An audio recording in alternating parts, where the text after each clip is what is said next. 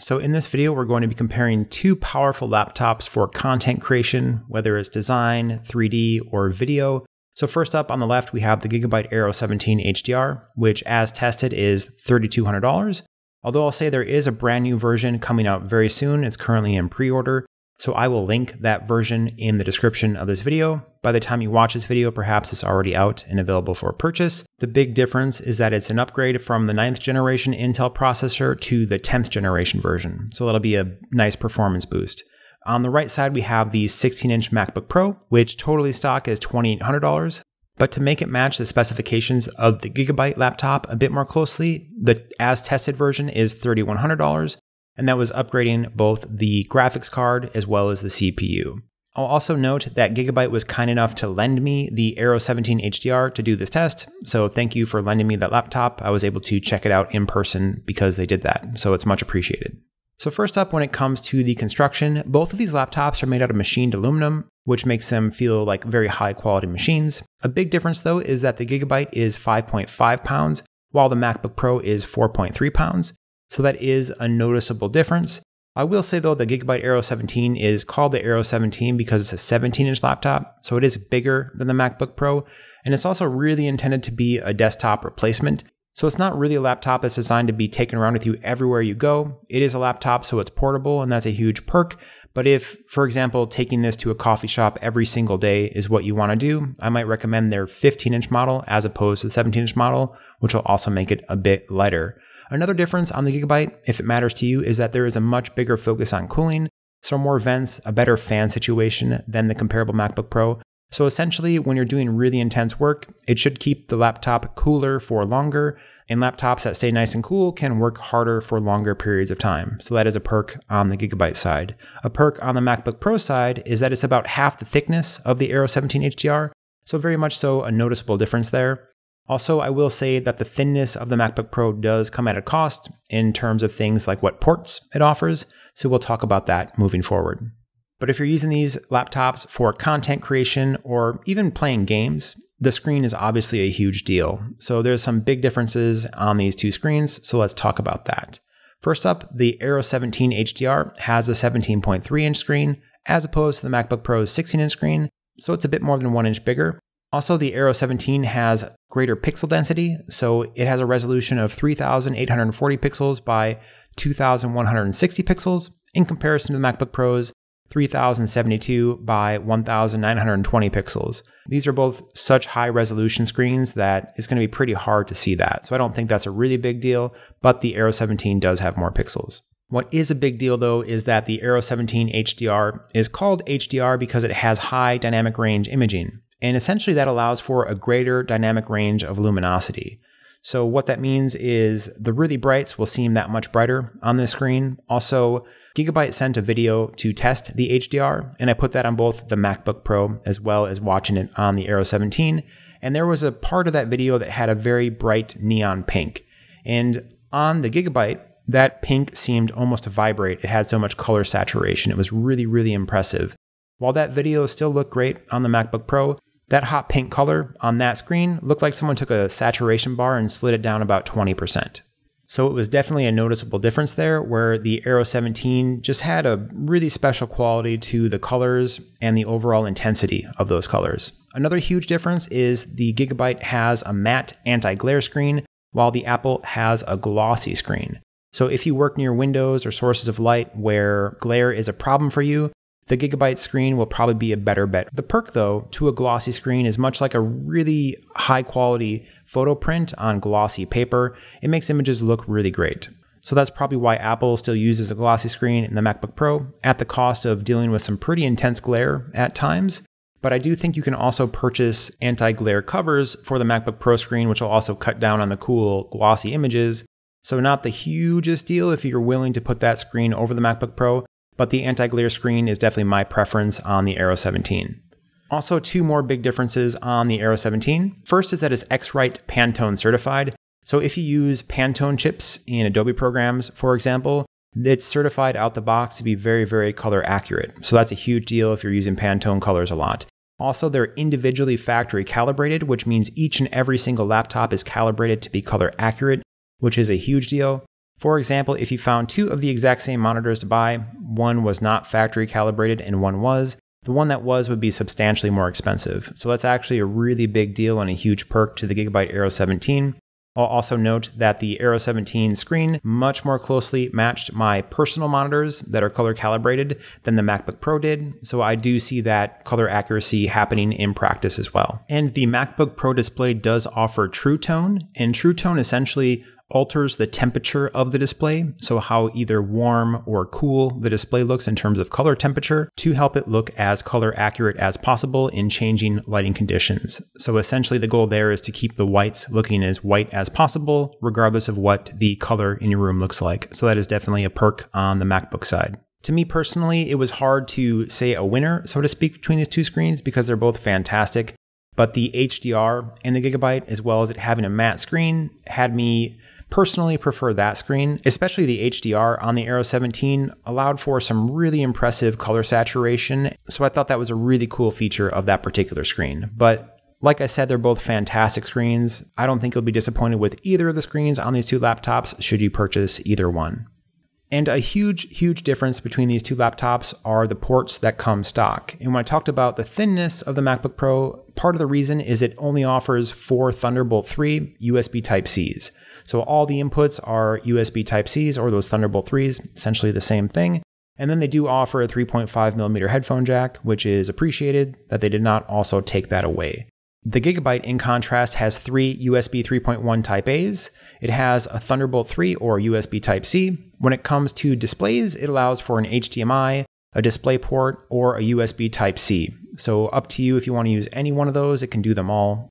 It also has a 3.5mm headphone jack as well as a 3.5mm microphone input. And then it also has an SD card reader built in, which is really cool if you use SD cards a lot, for example, from a GoPro or your camera. You can just push those right into your laptop and you don't need to buy an adapter. So that's a pretty cool perk.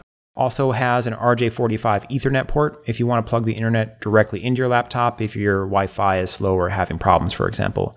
And a downside worth calling out when it comes to the Apple: if you want to use anything else other than USB-C, you have to buy these darn dongles. So for example, this USB-C digital AV multi-port adapter, which lets you plug in an HDMI, is $69.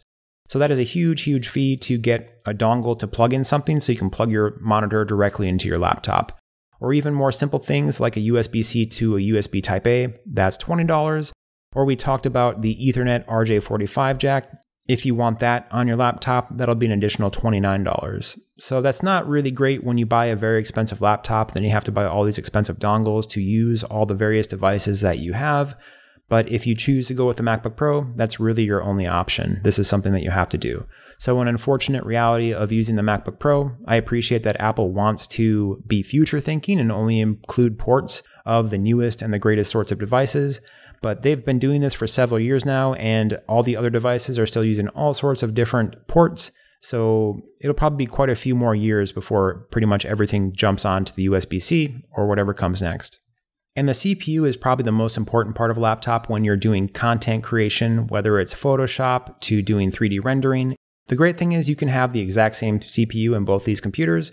So stock, the Gigabyte has a 2.4 GHz, 8-core, 9th generation Intel Core i9 processor.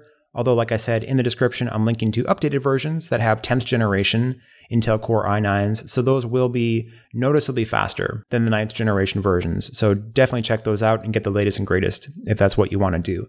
Alternatively, the MacBook Pro comes stock with a 2.3 GHz 9th gen Intel Core i9 processor, but for $200 extra, you can upgrade it to match the Gigabyte's CPU exactly. So if you're willing to spend $200, you can have these perform identically. If not, the MacBook Pro's CPU will be marginally slower. And a huge difference, at least stock, between these two laptops is the graphics cards that come available. So the Gigabyte offers a GTX 2070 from NVIDIA with 8 GB of memory. Alternatively stock, the MacBook Pro offers an AMD Radeon Pro 5500M with 4 GB of memory, but for $100 extra, you can upgrade that to 8 GB. And then something that Apple just did within a couple days of me making this video was add a further upgrade option to a Radeon Pro 5600M, which has 8 GB of HBM2 memory, but this upgrade is about a $700 upgrade. So it is a substantially expensive upgrade, and I wasn't able to find benchmarks to compare the 5600M to the 2070. So I'm not going to talk about this a ton, but supposedly this is a 50% upgrade from the 5500M in terms of overall speed and the benchmark speed. So very, very impressive upgrade if you're willing to spend that money. But for the purpose of this video, I'm going to compare the Radeon Pro 5500M with the 2070 from NVIDIA because that is the closest price match that we're going to get between these two laptops. Just know there is a better, faster version now available for the Apple if you want to pay that money. But at least when it comes to these particular benchmarks, the graphics card in the Aero 17 HDR was substantially faster, 141% faster. So if you're looking for the best graphics card that you can get, you're definitely going to want to get the one in the Gigabyte, especially if you play video games. Then it's not even going to be a slight comparison here. Even in things like rendering, so in this particular M-render benchmark, the card in the Aero 17 HDR achieved 354 frames per second, while the card in the MacBook Pro achieved 88.1 frames per second. So a 302% increase to the Gigabyte. So that is a substantially faster graphics card and definitely a huge perk that is very, very valuable to have in the Gigabyte over the MacBook Pro. So now I'm going to run over some benchmarks provided by Puget Systems for comparing these two laptops in Adobe programs like Photoshop, Premiere Pro, as well as After Effects. But first up, we have Photoshop. And the thing about Photoshop is that it actually cares much more about the CPU and also the amount of RAM that you have than it does about the graphics card, which is also called the GPU. So when it comes to the processor, both of these laptops have the same processor, so the performance there is going to be identical. The Gigabyte laptop does have Microsoft Azure AI, which helps speed up the processor as well as the graphics card. So that will be a boost to that particular laptop, but I will cover that in just a little bit. But looking at the graphics cards comparison when it comes to Photoshop, basically Photoshop does use the graphics card and it helps it run effects that you could not do if you did not have a graphics card. But even this entire top section, which is a pretty big range in terms of prices of graphics cards, like the GTX 1660 versus the Titan RTX 24GB, huge price difference and the performance difference is almost non-existent. There are some AMD cards below performing slightly more slowly, and for reference, the MacBook Pro has an AMD card. But in terms of practical real-world use, you're not going to see any real difference here. So that's basically a moot point. What really matters is the CPU, which is the same, and then also making sure you have enough RAM to cover the work that you're doing. This particular website does have some recommendations of 32 gigabytes if you're doing 500 megabyte to 1 gigabyte files, or 64 gigabytes plus for much larger documents. So make sure you have enough RAM for your document sizes, and we will cover RAM moving forward in the video as well. But it is important to note up front that it's way cheaper to upgrade the RAM in the Gigabyte laptop as opposed to the MacBook Pro. That being said, we can move on to the next one, which is Adobe Premiere Pro. So with Adobe Premiere Pro, it also cares much more about the CPU and the RAM than it does about the GPU. And this particular website recommends 64 gigabytes of RAM if you're doing 4K video editing. So that is an important consideration. If you want to save some money on the RAM, you can go the Gigabyte route or pay a lot more if you want to use the MacBook Pro. In this case, though, the graphics card does matter a little bit more because there are some very GPU intensive effects that Premiere Pro has.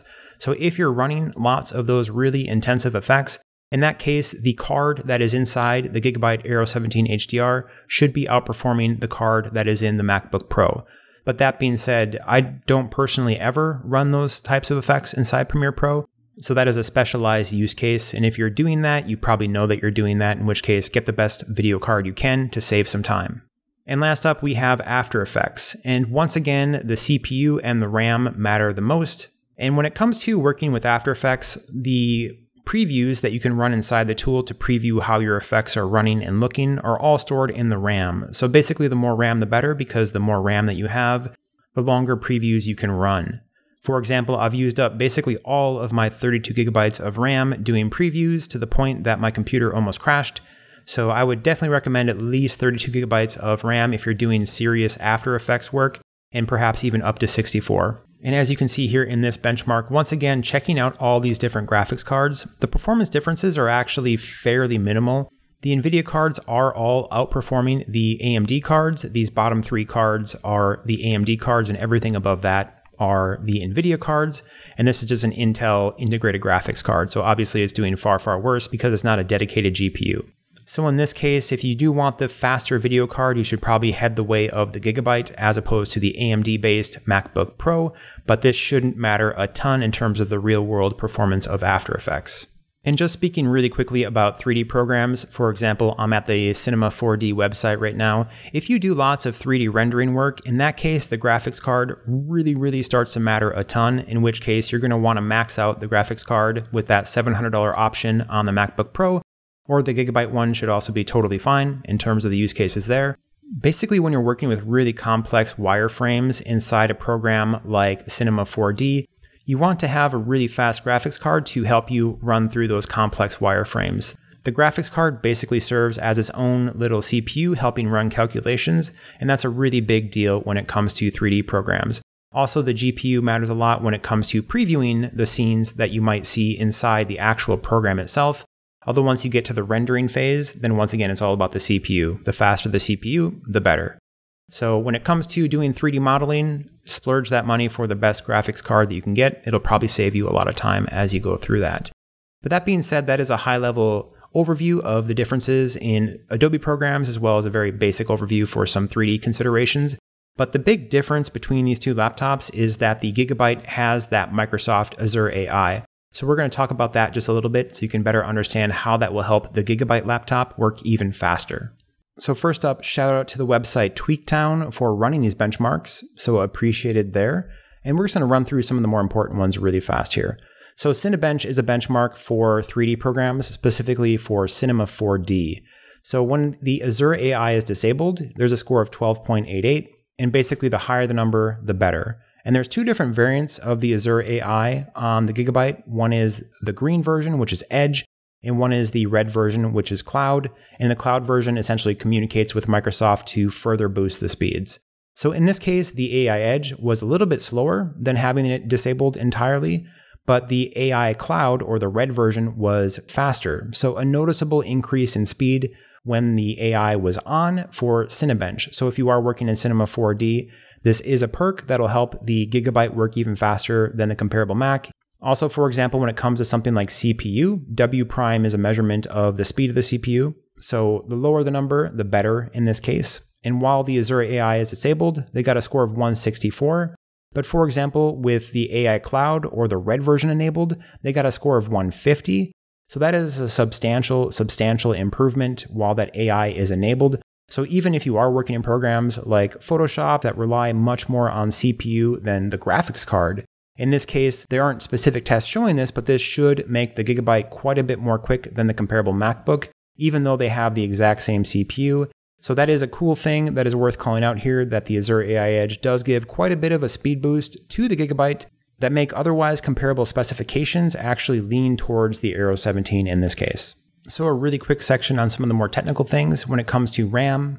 So both of these laptops offer 16 gigabytes of RAM stock, although I would recommend for either of them that you upgrade it to 32 if you're doing things like After Effects or 3D work. They both run at the exact same speed of 2,666 megahertz, and they both max out at 64 gigabytes. The huge difference here is the cost to upgrade.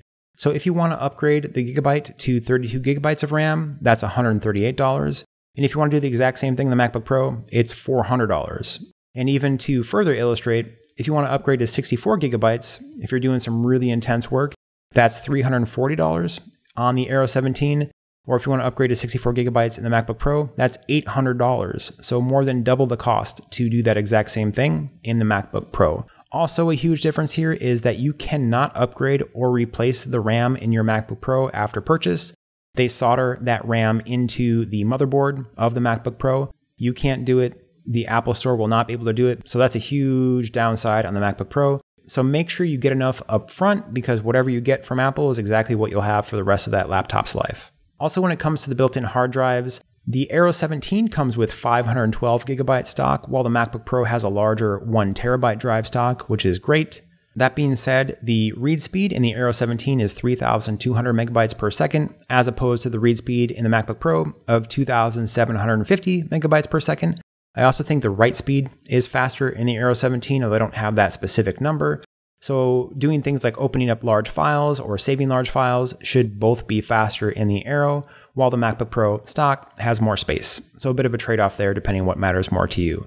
Of course, you can upgrade these if you want to. So you can put an additional 1TB drive into the Gigabyte Aero. So this isn't an upgrade, it's an actual additional drive you can just put in there. That's $104. Or an additional 2TB drive or 2TB SSD would be $300. So in comparison to the MacBook Pro, where it was $300 to upgrade a whole additional drive to the Gigabyte Aero, so 2TB plus you still maintain your 512GB stock drive, a 2TB upgrade, so you just get 2TB overall, is $400 on the MacBook Pro. So you're not getting quite the same deal because you're gaining 1TB as opposed to gaining 2TB, and you're paying actually $100 more. Where the difference in adding an additional terabyte to the Gigabyte Aero is $104. So for $104 more, you'd have essentially 512 gigabytes less memory than paying the $400 upgrade fee on the MacBook Pro. So substantially cheaper, once again, to just upgrade the Gigabyte than to upgrade the MacBook Pro. Also, just like the RAM, you cannot upgrade or replace the SSD in the MacBook Pro after purchase. It is soldered into their logic board. So make sure you get what you want up front. And also if you have problems, like if your drive goes bad, you're in a pretty tough spot. Where on the Gigabyte, it'd be far more cheap because they can just pull that SSD out and put a brand new one in there right away. Also, just a really fast talk about resale. Apple computers have absolutely fantastic resale value. So if you're looking to buy a laptop and then sell it in a few years, I can't say what the Gigabyte will be worth in a few years, but Apple's hold their value like nothing else I've ever seen when it comes to personal computers. So almost certainly you'll get more money back if you choose to sell this than you would with a Gigabyte. So certainly a perk if you're looking to get as much money back when you're done using the laptop as possible. But now on to a conclusion of which one of these two laptops would I get. They're both fantastic laptops when it comes down to it, but they have their own pluses and minuses in terms of what you're getting. I love the overall build quality of the MacBook Pro. It's a fantastically well put together machine. It also has a great keyboard, it has a great trackpad, and it also has OS X, which is an awesome operating system. We didn't talk too much about the differences in the operating systems between these two different laptops, but a lot of content creators do prefer OS X over Windows, because it does things like rendering type a bit better. It's also done much better with displays historically and managing multiple displays historically than Windows, but Windows is always trying to catch up and do better. So I've definitely seen the gap on those things close up quite a bit over time.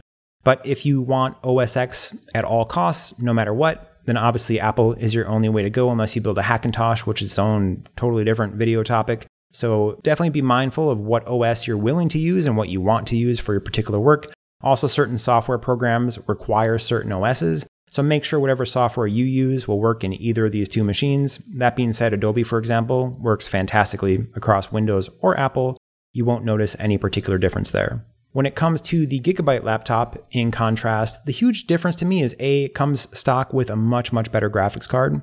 It's also going to be much better for gaming, if gaming is something that matters to you. I also did prefer the screen, and of course, the much cheaper upgradability. So for all of those reasons, my personal preference would be to the Gigabyte. And that's mainly because I don't like Apple's business practices when it comes to upgrading or customization. They really lock it down quite a bit, where I actually enjoy upgrading computers. I enjoy replacing parts or trying to make them better. And also I like gaming. So when it comes to gaming, the Gigabyte should pretty much just dominate the MacBook Pro in every aspect because those NVIDIA cards are stunningly good for gaming, where the Radeon Pro, even the upgraded 5600M, is much more about workstation use. The cards are just built for slightly different purposes, and the NVIDIA card will definitely win for the gamers out there. But past that, these are both awesome laptops that both have their pros and cons, so it's really up to you to weigh those pros and cons and decide which one matters more to you. And if you do have a personal preference, feel free to let me know in the comment section, although please do not start a Mac versus PC war in the comment section. I know what you people do. Don't do that here. It doesn't really help anybody. But if you have any feedback or questions or other comments, feel free to leave those in the comment section. Also, if you want to see more videos like this in the future, please consider subscribing. I'll do my best to keep creating new content just like this. But that is it for the video. Thank you so much for taking your time to watch. I do hope it was helpful. Until the next one.